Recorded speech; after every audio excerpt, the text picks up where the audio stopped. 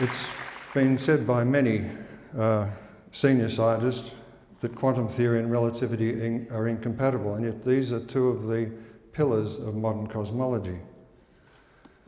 Not only that, we don't understand gravity, as you can see from that title on the astronomy magazine. Is there something we don't know about gravity?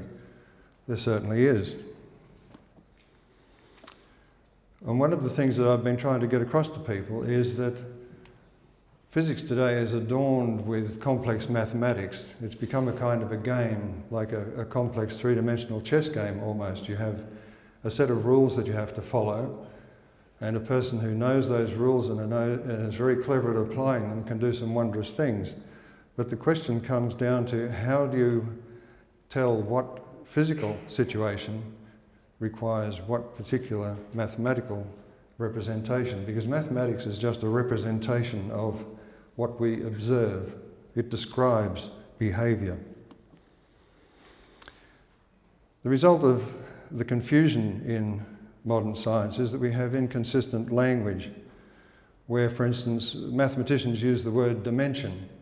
Now, in mathematics, that can mean a degree of freedom. It doesn't mean what we mean in the real world, one of the orthogonal directions and the distance of an object, for instance, or the size of a room, measured by 3 orthogonal axes and a length. And yet, we know that Einstein introduced time as a dimension, but time is a concept. It has nothing to do with a real dimension. So this misappropriation of the word dimension results in confusion. And then we have meaningless language. When you put two words together, like space and time, there's two concepts held together which have no connection, except in mathematical terms, when you look at the distance of something and it takes a certain amount of time to travel to it, and you get this concept of space-time, but it is not real. And it's confusing.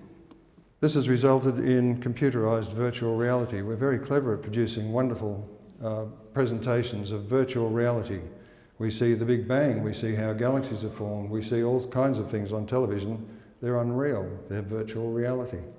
Several scientists have said that they are confused and that we need new concepts to be able to find our way out of the morass that we find ourselves in now.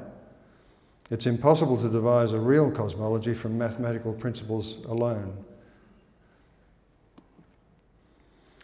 To begin with, you need the physical concepts, and then they can be subjected to empirical confirmation, experiment and observation, and of course, no miracles are allowed.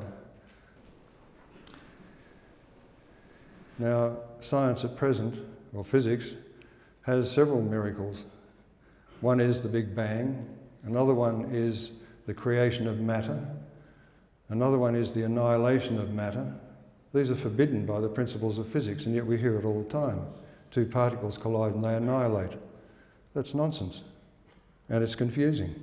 And in my opinion, cosmology, since it's the queen of the sciences, the overarching science, everything else has to fit under that umbrella, it has to be interdisciplinary. You can't sit in an ivory tower and just calculate away and hope to come up with an answer to the meaning of life.